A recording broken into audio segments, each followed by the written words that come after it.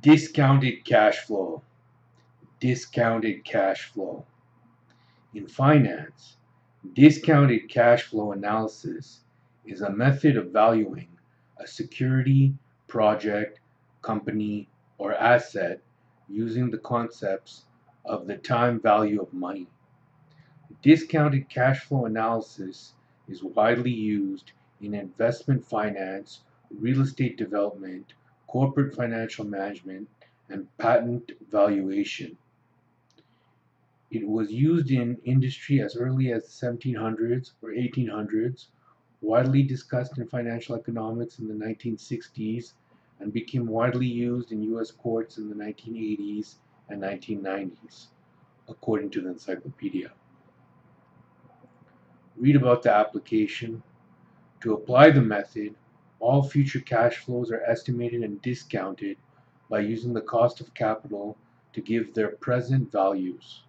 The sum of all future cash flows, both incoming and outgoing, is the net present value, which is taken as the value of the cash flows in question. Read all about that. Read about the history. Read about the mathematics of discounted cash flows, continuous cash flows, discount rate. The act of discounting future cash flows answers how much money would have to be investing currently at a given rate of return to yield the forecast cash flow at its future date.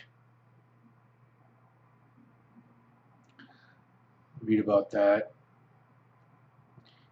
In other words, discounting returns the present value of future cash flows, where the rate used is the cost of capital that approximately reflects the risk and timing of the cash flows. This required return thus incorporates time value of money, risk-free rate, and the risk premium. Read about the methods of appraisal of a company or project, equity approach, entity approach, flows to equity, adjusted present value, weighted average cost of capital, total cash flow. The shortcomings: forecast reliability, discount rate estimation, input-output problem, missing variables. Read also about integrated future value. Read all about discounted cash flow, discounted cash flow, discounted cash flow.